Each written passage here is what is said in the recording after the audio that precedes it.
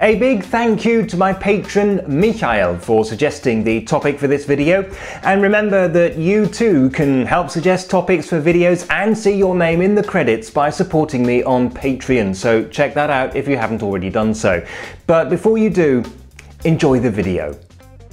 Wherever you go, the chances are that you'll find some funny or quirky facts about the place. For example, the town that I grew up in may or may not be the gateway to the underworld.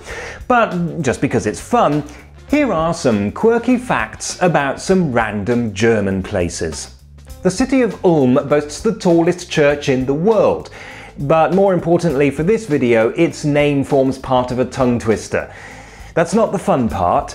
The fun part is that I now have to say it. In Ulm und Ulm und Ulm herum. Thank you. I won't be doing that again. Magdeburg is the capital city of Saxony-Anhalt, and its local dialect is a Low German variant called Eastphalian. An interesting quirk in this dialect is that while this phrase is spelled with 5 G's, they're all pronounced differently and none of them is pronounced G. Using the International Phonetic Alphabet, you can see the different pronunciations of the G. Oh, you want me to say it? Alright, I'll do my best. Apologies to the people of Magdeburg, but it's a bit like this. Vogelgesang in Magdeburg. Let's move on to something that doesn't involve me trying to pronounce something. Parts of the city of Mainz aren't in Mainz. They aren't even in the same state. They used to be, but after the Second World War, Germany was completely reorganized. The new states of Rhineland-Palatinate and Hesse were created, and the border between them was the River Rhine. But this meant that 6 districts belonging to Mainz were now on the other side of the border. 3 of them became independent towns, and the other 3 were incorporated into the city of Wiesbaden. And this means that there are parts of Wiesbaden that have Mainz in their names.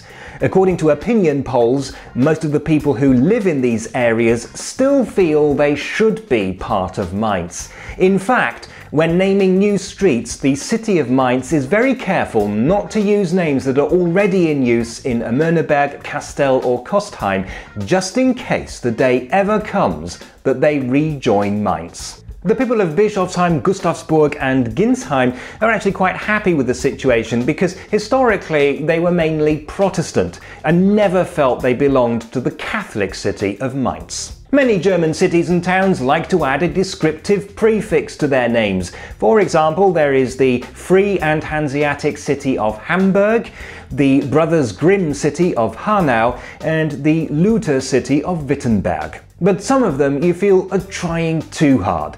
For example, Horstmar describes itself as the town of the castellan's houses, because it has some.